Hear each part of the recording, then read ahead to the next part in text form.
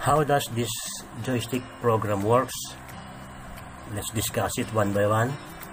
First, we need to declare all the necessary variables, libraries, and pin assignments. On the transmitter side, we should NRF24L01.h and the RF24.h, including the SPI.h. On the receiver side,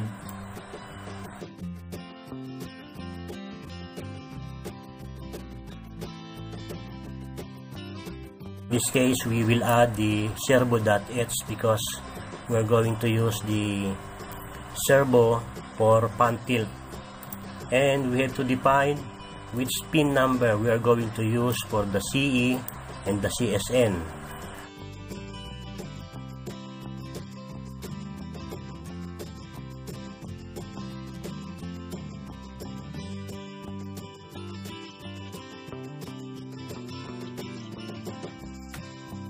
After that, we create a constant variable for the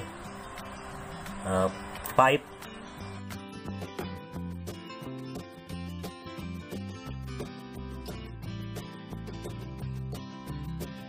We also declare the RF24 radio and identify the CE pin and the CSN pin. And on the joystick variable, since we are going to use 6 instances of the joystick, the up, down, left, right, and the thumb joystick, there are about 6 instances or arrays. So we have to declare at least 6 array elements for the joystick, but in this case I use 7 so that I can have another 1 reserve array. So this declaration is the same with the receiver side. Int joystick sub 7. Okay, and now on the transmitter side, I declared all the necessary variable for the joystick x-axis, which is connected to analog 0, and the joystick y-axis connected to the analog 1, and the joystick up, which is the tactile button for the up, down, left, right movements of the pan tilt. I assign the joystick up to digital pin number 2, joystick right digital pin 3, down for digital pin number 4, and left digital pin number 5. And if we try to see the pin outs of the Funduino joystick module, it is pre-assigned on these digital pin numbers. So we have to use this fixed number of pin assignment. On the board setup group, we declared serial.begin, open close parenthesis 9600, the radio.begin, and the radio.open writing pipe. That's all for void setup. And on the void loop, we assigned all the variables we declared to all the joystick arrays. For the joystick sub-0, we assign the x-axis, and since they are potentiometer, we are going to use the analog read function, and we map it from 0 to 179 degrees because the value that will be produced by the potentiometers will be up to 1024, so it cannot be interpreted as servo degrees. That's why we map it. The same thing with the joystick sub 1. We use analog read and we assign it to joystick y-axis. And for the 4 tactile switches, we assign them to joystick sub 2 up to joystick sub 5, and this time we use the digital read function because they are producing only two output, which is 0 or 1 or high or low, and we assign them for every corresponding variable that we want to use. For this joystick sub 2, I assign joystick underscore up, and for 3 I assign joystick underscore right up to joystick sub 5 digital read joystick underscore left. And then we begin the radio transmission, which will be transmitted repeatedly. So basically, the contents of the transmitter program is very short. Now on the receiver side, we must declare all the variables and the pin, digital pin assignment for each motor output. Okay, as I have mentioned before, the motor driver that you are going to use should be connected to these numbers, pin numbers. And we declare the servo variable for pan servo and tilt servo. On the void setup, we declare serial.begin 9600, the same as with the transmitter side. And then we declare some delay, and we declare some a message on the serial monitor, and then we start the radio receiving. Okay.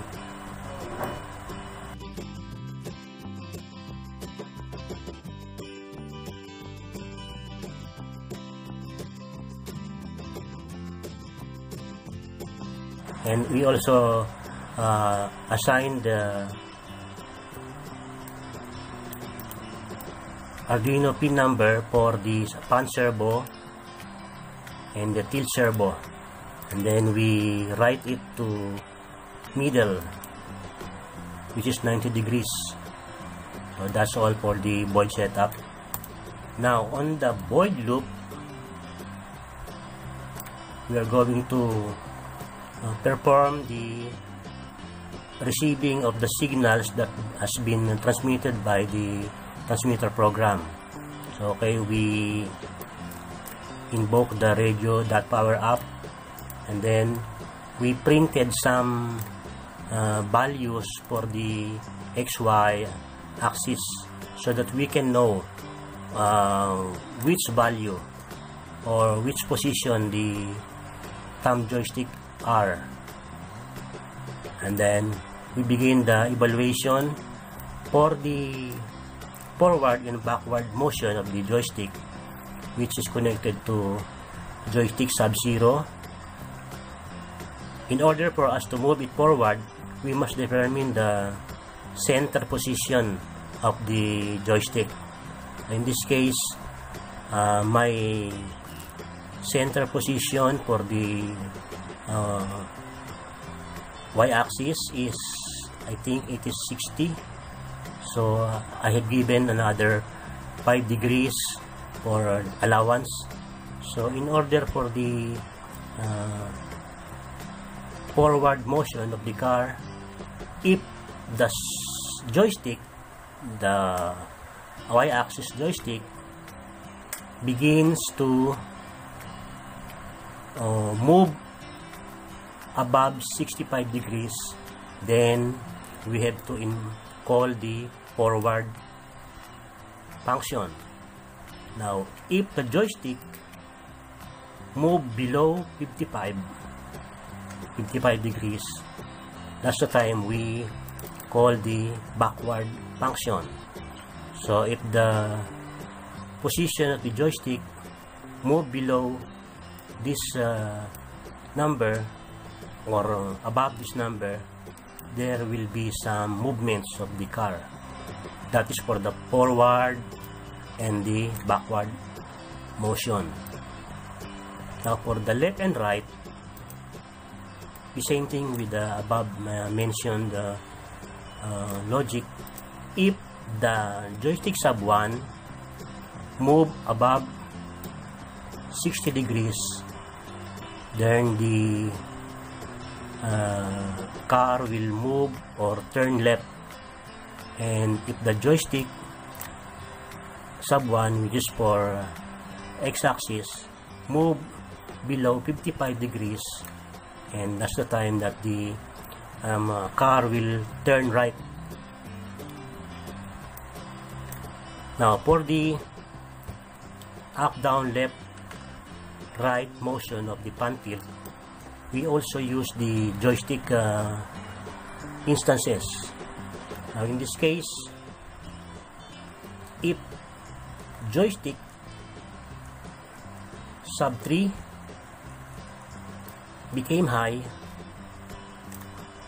we invoke the servo.read or fan servo.read in order for us to know, or in order for the program to know the current position of the servo, which will be passed into the variable post, and then increment it by 1 degree. So every time we press the up button, then the servo will move up by 1 degree, constantly reading the present position of the servo. The same principle with the left and right button. So the current position of the servo will be constantly read and passed to a variable. In this case, I used pos 3, and then babasahin, or it will read the position of the servo and then pass it, or write the position of the servo to that position incremented by 1 degree. The same thing with the left position or left button. Always read the value of the joystick sub array. If it is high, then a variable will be used to contain the current position of the said servo, and then it will write to a position and then increment or decrement it, whichever button is pressed. We should also use some function for different movements of the car, such as backward, forward, turn left and right, and stop. These are just basically digital right, high, low, low, high for each motor pin assignment.